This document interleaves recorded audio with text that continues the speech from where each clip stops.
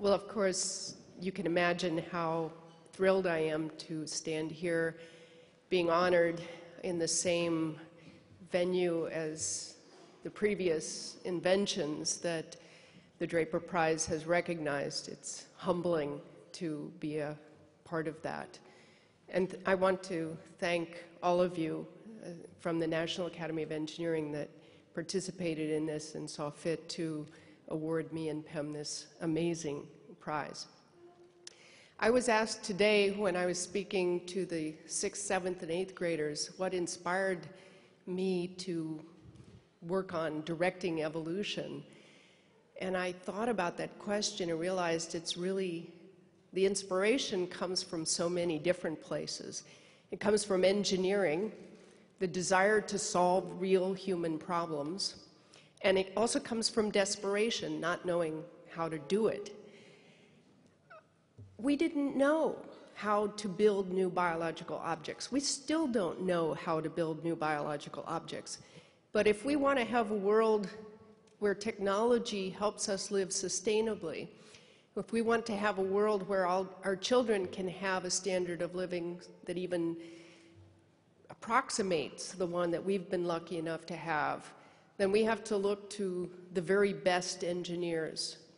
And I can tell you categorically, the very best engineer is nature. Nature has built absolutely amazing biological solutions to an incredible array of difficult problems.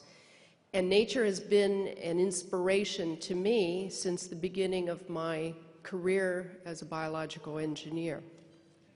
I have been lucky to be able to study these incredibly gorgeous solutions to problems and to realize that maybe humans are not quite ready to engineer them from first principles.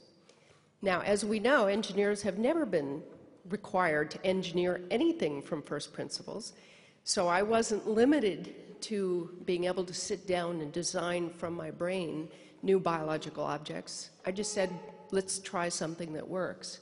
And nature figured out how to do this about 3.5 billion years ago by a process that's elegant and simple.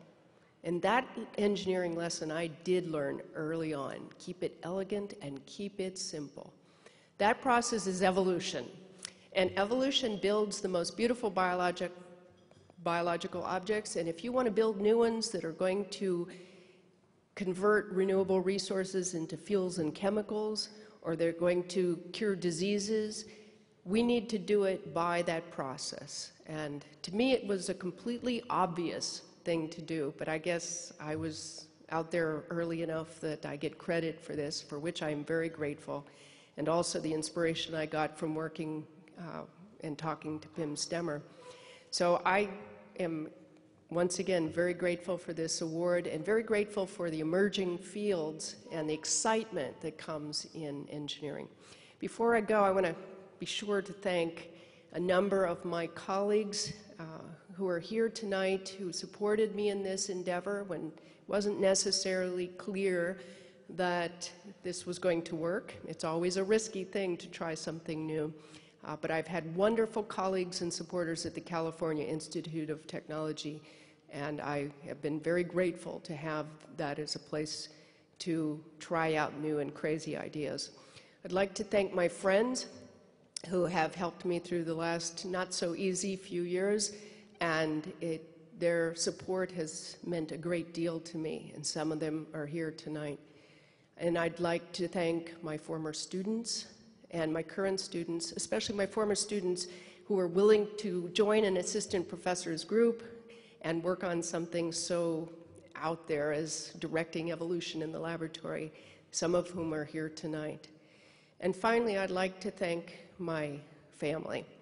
My two sons, William Andrew and Joseph Inman Lang, they are here tonight. My third son is serving overseas in the U.S. Army and was not able to make it. But my extended family is here tonight, and I'm not going to mention all your names, but especially I'd like to mention my father, who always told me I could do anything and that I should become an engineer because I'd always have a good job. It was very good advice. Thank you very much.